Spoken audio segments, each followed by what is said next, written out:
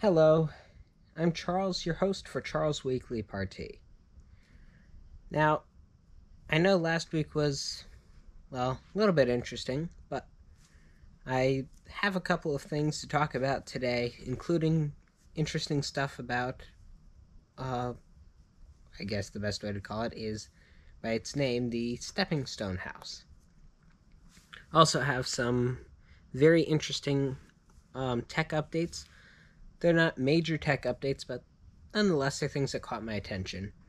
And a couple of, I guess, personal updates to put in. But before we get started with all of that, let's roll the intro.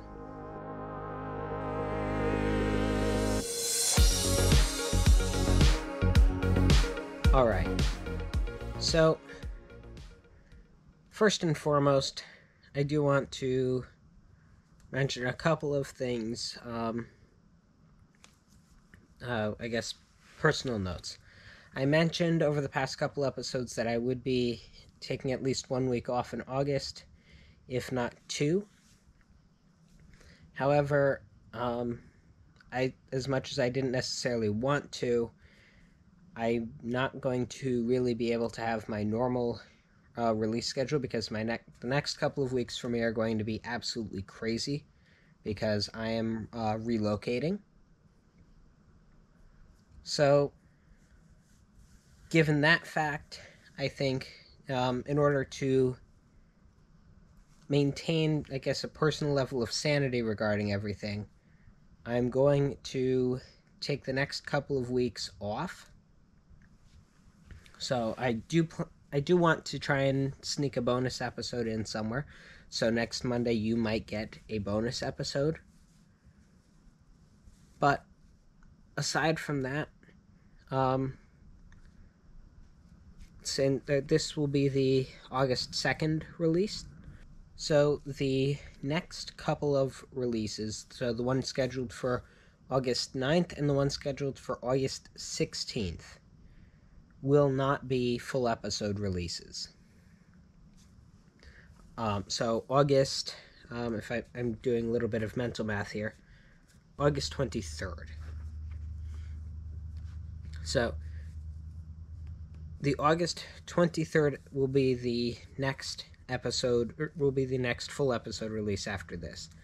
I do plan on, like I said, I do want to try and get a bonus episode in, but the bonus episode will be it will be probably about a 10-minute thing about something. So instead of the full episode where I talk about where I talk about one architecture piece and 2 or 3 technology pieces, I'll pick one thing to talk about relatively quickly. Or just not talk about what I normally would. But you tuned in for a full episode today, and it's about time I give it to you. So today I picked the Stepping Stone House to talk about because when I was looking at it, it came across my desk, I looked at it, and immediately just fell in love with the concept. So, most people when they build an addition onto their home, just build an addition onto their home with the intent of fitting in with the rest of the home as much as possible. And what I really admire about this is that the Stepping Stone House is an addition designed to look basically nothing like the original structure that it's connected to. It was built to be its own. And that I appreciate doesn't begin to describe what I feel about it. So, this was designed by Hamish and Lyons, may not be pronouncing that right, and it is located in the UK. So what ended up happening for this house is that there was additional living space needed because the owners had 5 kids to deal with. So naturally, when you run into a crowding issue, you either move or add on or overcrowd. So the decision here was to add on. And adding on, or taking what used to be 3 underused buildings and replace them with 2 connected buildings that connected to the house. So, first and foremost, this whole place is daylight focused. I know for some people, daylight is the bee's knees. You can't do much of... For some people, daylight is lifeblood. And I know there are some people close to me that really do enjoy the daylight, and find it more difficult to function without daylight. So, if you're one of the people who really enjoy daylight, this is the house for you. So, what's incredible about the way daylight is done, most of us think about just the daylight we get from a window. Well, some people are fortunate enough to have a skylight. So what this does is takes that skylight mentality and creates a whole, or across each of the 2 connected buildings, creates a whole parallel glass line across the center of the roof, which is both used for passive ventilation and used to provide natural light for the entirety of, or all of the rooms inside. And especially for the bedroom that's located with in the further house, where windows are not an option because the bedroom is at ground level, the skylight allows for privacy in the bedroom with natural light. And that's something I'm absolutely thrilled at. So, glass wasn't only used in the roof.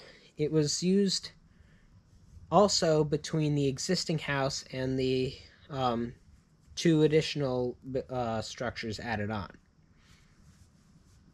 Structurally, imagine walking from across a bridge with glass walls, glass floor, and a glass ceiling. That's exactly what this is. The connection to go between the spaces is an enclosed glass walkway. And that's just fascinating, because I can still remember someone saying to me, structural glass isn't possible, you can't do that.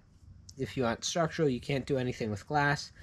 And yet, what am I looking at here? I am looking at structural glass. Something that we didn't necessarily think was going to be able to happen, but it did.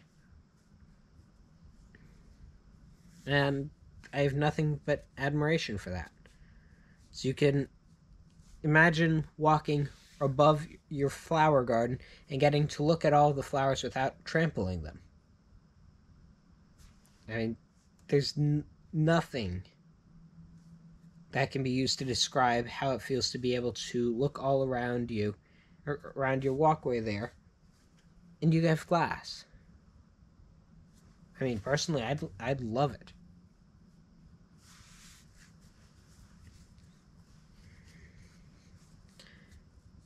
But glass isn't everything that this is about. Glass is just a facilitating element to some of the connections on the site. And a quite beautiful one, I should note. There is a stepping stone walkway for which the stepping stone house is named. And stepping stone walkway is, if you're looking at it from above, it's where the second house, the guest house, connects with the sidewalk. Except in order to do that, the stairs go down and there's water there. Well, there are stepping stones so that you can walk around the water there in a tranquil sort of fashion and use that to really you can sit down on one of the stones, you can just walk across them, stand there, do whichever, and it's just, even not being there, I looked at it and I felt at peace just looking at an image on my computer screen. So if I was actually sitting there, I'm sure I didn't feel that. And that's one of my favorite things about architecture, which is how to design architecture to convey feeling. And in this case, I have to sort of pat the landscape architecture on the back, because it's not something that a lot of people necessarily think about, but it's important nonetheless.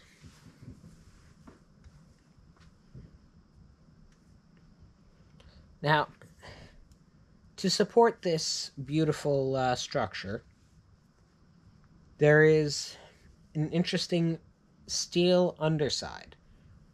So beneath the floor is where all of the steel is. Above that, the structural system is made with wood primarily, and I believe steel for the Y-beams that support the roof around the glass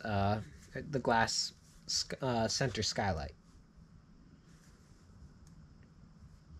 So the minimal steel support allows for the illusion of the buildings floating. So if you're standing inside and patting the photographer on the back here, standing inside of the building, it looks as if the building is floating on the water it's founded above. And given the fact that that area is prone to flooding, that is an immense advantage, because you don't have to worry about your basement flooding. Because there's no basement, there's area underneath, and it's designed in such a way that it's you can swim underneath. And that just gets into how much integration there is between the buildings and the site. How many people can say that they can swim underneath their house? Not many.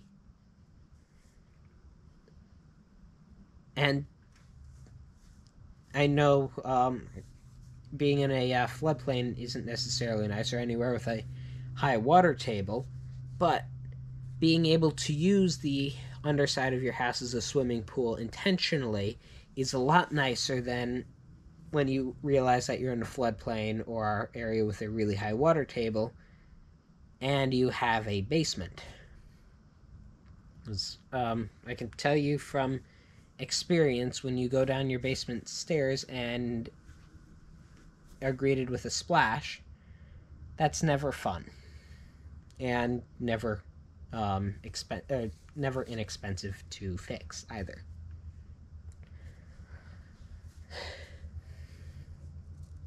But from the connecting stones to the fact you can swim underneath the buildings because the support system is so minimalistic underneath, you have the separate but connected piece that allows for you to enjoy the surrounding area more. Everywhere where there's glass in there, there's a good view. And this whole place is designed for connection. So you can actually, I mentioned that there's a glass walk bridge, or a glass bridge you can use to walk from the main structure to the stepping stone house. Underneath that, there's actually a little pathway and then a set of stairs to be able to access the part of the house that's closer to the main structure. So if you decide that you want to take an move to that space from outdoors or move to that space from the indoors, you can get there. And you can get in, if you decide you want to go on the stepping stone to the lake, you could do that too. And I just think that's incredible, having so many ways to go from point A to point B and enjoy it too. I mean, how many of us go if you're in a cookie cutter home, how many times is it you go from point A to point B, nothing special. And here it's just point A to point B. Well, it looks different all the time because the area around the house changes all the time. If it's raining, you can take the glass bridge and you can actually stand basically in the rain. You're getting rained on. You can see the raindrops coming at you from the ceiling. You can see the raindrops falling on the side.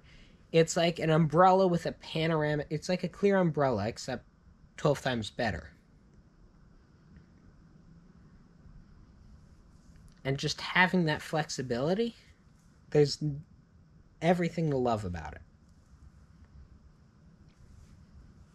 And when I mentioned that you can swim under the buildings, how much fun would it be to swim if you didn't have a easy way to dive in?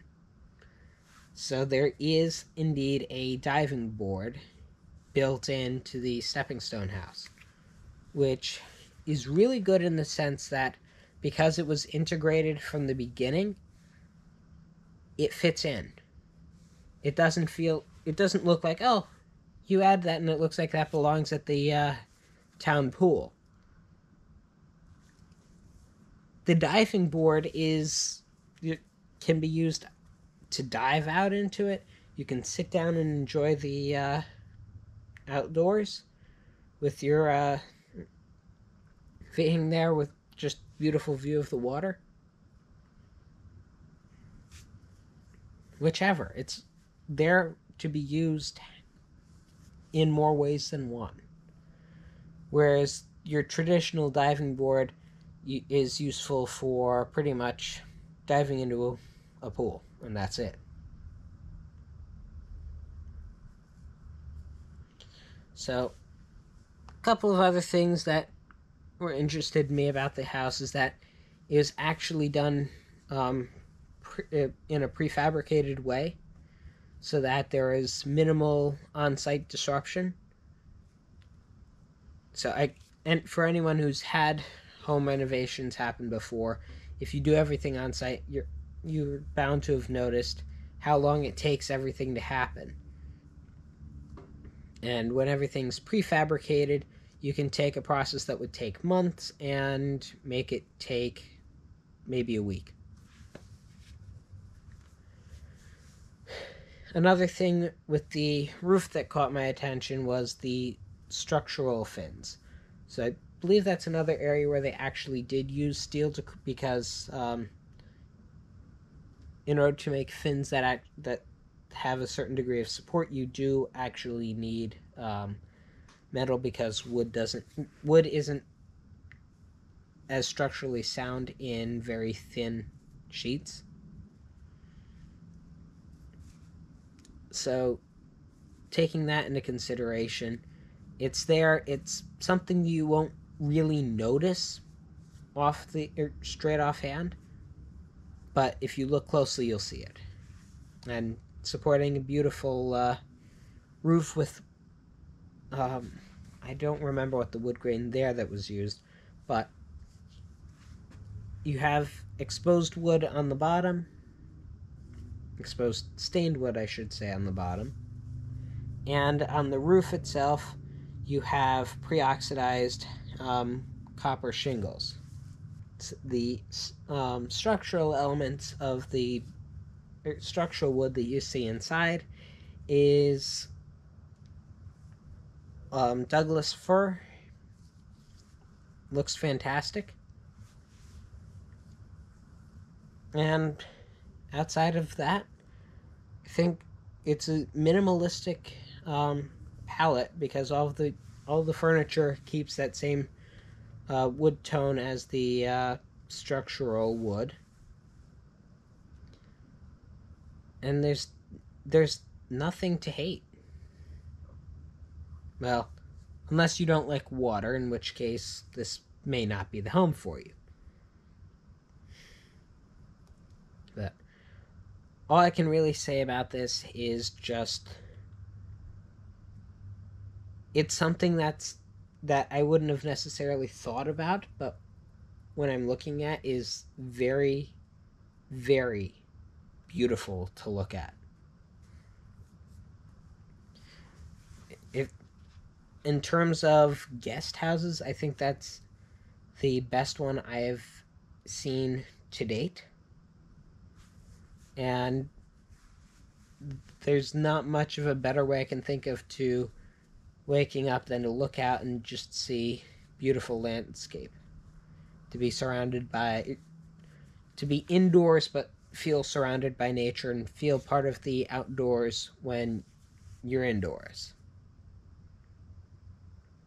I mean, there's some things that have had beautiful connections, visual connections before, but this just you feel like you're standing in the middle of a lake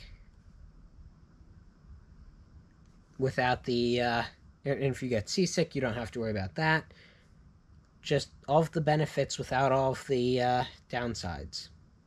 As much as I'd like to keep talking about the Stepping Stones house, I'm going to switch gears and talk about the stepping stones to the future that have made tech news over the past week. Starting with the ever-dynamic chip shortage. Well, I wish I could say something better, but Intel's CFO kind of confirmed what I've been thinking. They said it's not letting up now, and they're thinking it could last for years while they're constructing facilities. And if you're watching the YouTube video, this is my surprised face. If you're not watching the video, well, I'm sure you can figure out what my surprised face is. We'll have to see how well this is going to work out, but Intel is gearing up the ability to produce chips within the US, and the facilities will take a couple more years to build, but hopefully we'll be able to see that sooner rather than later. Another thing that I really feel the need to mention, for all of you crypto fans, Amazon's planning to accept it. And I guess it's part of the stepping stone to the future of cryptocurrency. So, things sort of came to light when Amazon posted a job listing for a cryptocurrency specialist. I don't think that's the actual job title, but it's in the ballpark. And this announced, when someone noticed this, questions came up, and Amazon confirmed, yes, they're hiring someone. Yes, they're hiring someone who's specializing in cryptocurrency, and they do plan eventually on accepting it. When that will happen, we don't know, but we'll find out someday. And the last thing I'd like to note out is regarding power problems. So, the long and short of it is, if you're looking at some high-end machines from Dell, specifically there are Alienware R10 and R12, if you live in California, Colorado, Hawaii, Oregon, Vermont, or Washington State, sorry, you can't get it. The reason for this is those states have adopted power efficiency standards, which basically state that after any computers assembled after a certain point need to have certain power efficiency ratings in order to be sold in that state. So the long and short of it is that if you do live in one of these states, you can't get those machines from Dell, but other manufacturers have taken note of these regulations, which have been known in advance by years. And other manufacturers sort of took care of that before it became a problem. So, if you're looking for this machine, sorry to disappoint. If you're not, though, you should be pretty good. And it'll be interesting to see how this ends up coming together, because what I can say now is that while these power standards apply to pre-assembled computers, as far as I can tell, I don't think that this is going to affect those with a DIY build. So if you built it yourself and you source the parts separately, I think you could technically dodge the power requirement. Because, let's be honest, most of us don't have the capability of easily determining all of the different specifications to see how power efficient it is under how many different conditions, and testing it en masse. I can't say I have anything more to talk about today. I know it's been interesting. I do have some things that I'm definitely looking forward to. So when you get an episode, I guess full episode in 3 weeks, it's going to be interesting, because there's going to be extra time and effort put into making that happen. And I've mentioned it before, and I'll say it again. The whole point of the podcast, and in order for it to be fun for me to create and enjoyable for you to listen to, my mind needs to be fully in the game.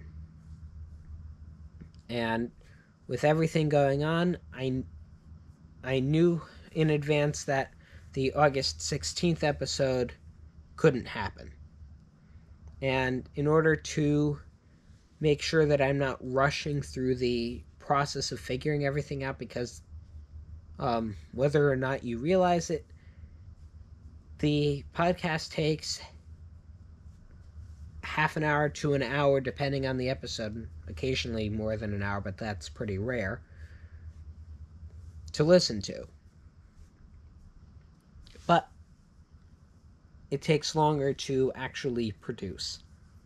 And with everything going on, I can't make the time commitment I need to produce a full episode that's beneficial to you, the listener. So hopefully I'll be able to give you a couple of decent bonus episodes in the meantime, but I'd like to get at least one through, but since I'm not going to be, I guess, seeing you or hearing you for a full episode for 2 weeks, or taking 2 weeks basically of vacation, I'm going to give you my thoughts in advance. So summer's winding down. It's getting close to what do you call it, for everyone who's going back to school, either K through 12 or in the college or university realm. It's getting time, so enjoy the next couple of weeks. things will be interesting, to say the least, for everyone, and with everything going on in the world around that I can't deny is happening. We have no clue whether or not we'll be shifting into different scenarios. So I know many people thought that the pandemic was over, but hate to say it, it isn't. So take care and stay safe over the next couple of weeks, and hopefully we are not in the global apocalypse by the time I am releasing another episode. So I do hope you've enjoyed this full episode, and if you did enjoy it, please be sure to subscribe so you don't miss any future episodes. And if you go to anchor.fm/CharlesWeeklyParty, not only can you hear any previous episode, but you can also interact by leaving a voice message or support the podcast. Also, if you're listening on Apple Podcasts, please be sure to leave a review. And as always, as almost always, you can see the action on YouTube. There was that 1 week. But take care. I hope you enjoy your 2 weeks of not having to listen to me. And I look forward to seeing everyone again on August 23rd. Take care and roll the outro.